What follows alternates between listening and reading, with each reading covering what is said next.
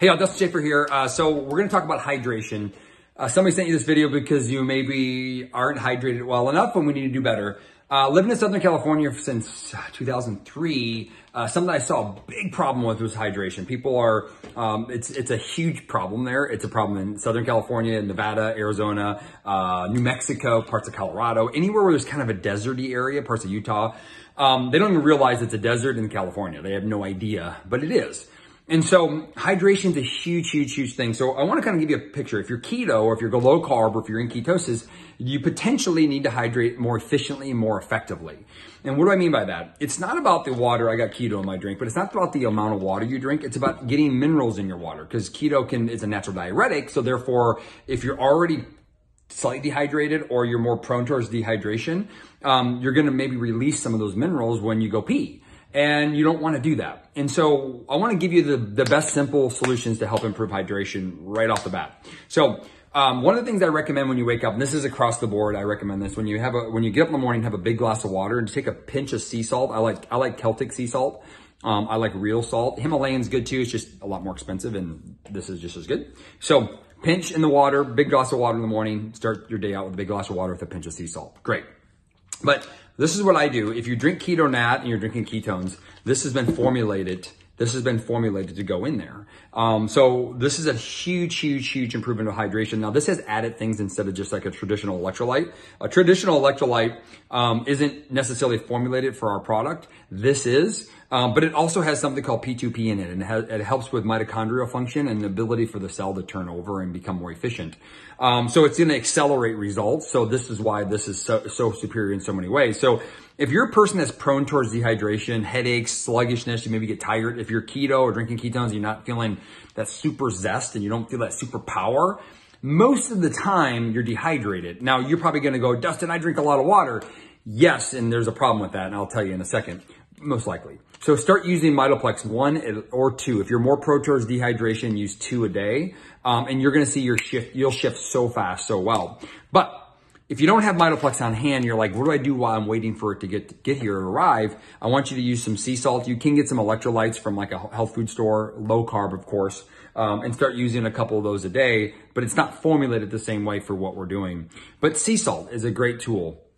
A lot of people tend to eat less sodium and less salt in general, and they tend to be more active or they use filtered water. So this is the reason why dehydration is a real big problem, is that they're either really active, they live in a desert, or both, that's even worse, or they use a lot of bottled water, filtered water, reverse osmosis, distilled waters, or they drink a lot of water out of like the canned sparkling waters.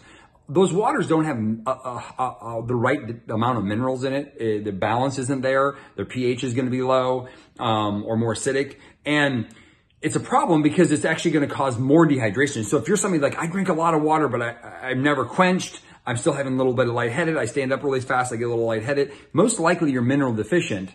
Electrolytes are going to play a big role in that. Sodium itself will play a big role in that. So a lot of the ketone experts actually recommend a lot more sodium if you're in ketosis. Now our product has sodium in it, which is really good. Some of you might need to go a little bit more. So you might have to play with it a little bit. So I have a couple little tips for you. This is the key.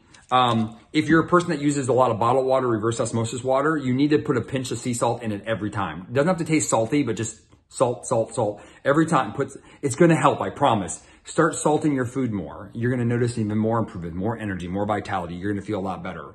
The other thing I want you to do is if you do use reverse osmosis, if you can choose a better choice of water that has more spring water, and keep in mind, just because the bottle says one thing doesn't mean it's actually true.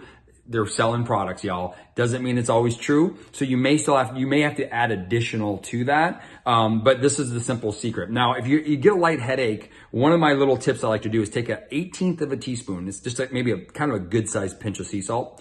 Throw it in a little shot glass of water, drink it down. Drink your ketones or drink whatever after. 30 minutes later, do it again and see if your headache goes away. And that'll be a really good indicator, or see if your energy levels boost back up, that you're basically mineral deficient. You need some more sodium, you're gonna need more electrolytes, and that's a really good test to know that you're kind of off and you need to get better. So keep in mind, ketones don't cause this. They highlight a deficiency that was already there.